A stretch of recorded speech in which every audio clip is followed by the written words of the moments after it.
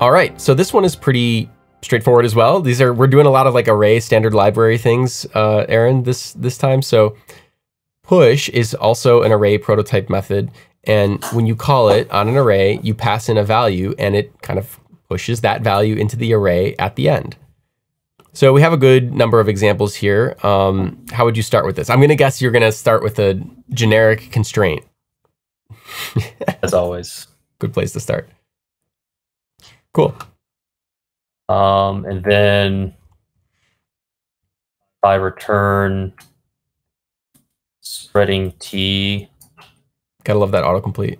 Yeah, there it is. At the end. Nice and short and simple.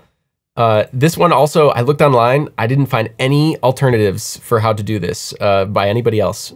Seems like this is the best way to do it and maybe the only way to do it. I'm sure there's some way with iteration, like I said before, some previous challenges.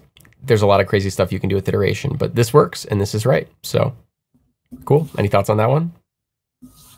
Nope. Sweet. On to the next one.